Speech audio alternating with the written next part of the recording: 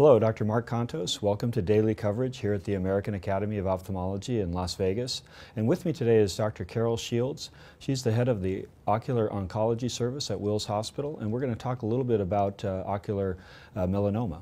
Carol, thanks you for joining me today, and I know you gave a presentation earlier that was kind of a comprehensive one on melanoma. And let's talk a little bit about the things that you were presenting. Sure. So my presentation was entitled Primary Acquired Melanosis, and I focused on the clinical features of primary acquired melanosis, like a condition that we like to call PAM for short. And I first indicated to the audience that PAM is often mislabeled as racial melanosis and sometimes even mistaken for conjunctival nevus, and I gave them clues on how to identify it. It tends to be unilateral in Caucasians, usually around the limbus, but sometimes into the fornix and on the tarsal conjunctiva. And it's important to identify it because it does carry a very important risk for the development of melanoma. And as you know, conjunctival melanoma is on the rise. Studies have shown in the US and also in Scandinavia, the incidence of conjunctival melanoma has doubled in the past 25 years. So I really think it's important that we're all able to pick up primary acquired melanosis before melanoma happens. You know, as a clinician, I think the most important feature of primary acquired melanosis is its extent on the surface of the eye.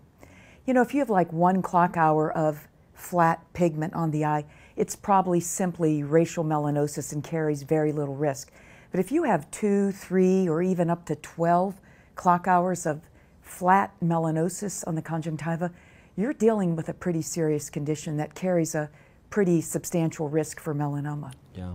How about changes just clinically over time? Is that something that we want to be kind of aware of as well? Sure, sure. So if you have a patient who has unilateral pigmentation in their conjunctiva and you're watching it, you know, year to year and it's getting a little more extensive, you're probably dealing with melanosis. And those are the patients you want to take a biopsy.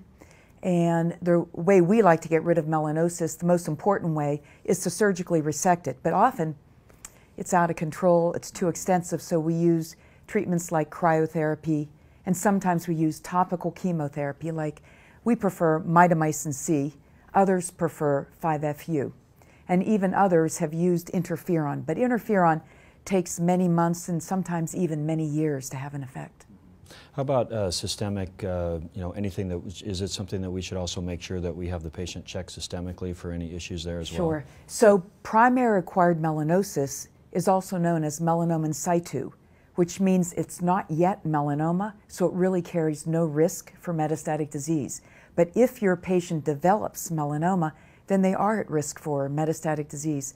So the most important site to check would be the preauricular, submandibular lymph nodes, cervical lymph nodes.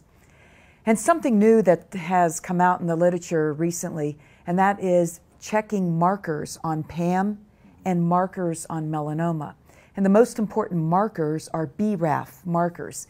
These are markers that tell us that PAM or that melanoma is at greater risk for malignancy and for metastasis. Mm-hmm. Well, obviously for us, this is a very important thing, and you know, in ophthalmology, there aren't that many things that are, you know, fatal issues for our patients, very few, but this is one of them, and it is something that we need to be very, you know, comfortable with making diagnosis, knowing how to treat, and knowing when to refer also. Sure. Yeah, this is one condition you don't want to miss. You know, it's so up front, so right in front of you at the slit lamp. You really don't want to miss that patient who might be Caucasian and have unilateral melanosis. That should be a red flag that this patient could have a precursor to melanoma. And that's when you want to have, you know, your corneal colleagues or your ocular oncologist take a look and, you know, assist in management. Well, I want to just thank you for coming and joining me today and talking about this very, very important subject. Okay, thank you, Mark. Thank you.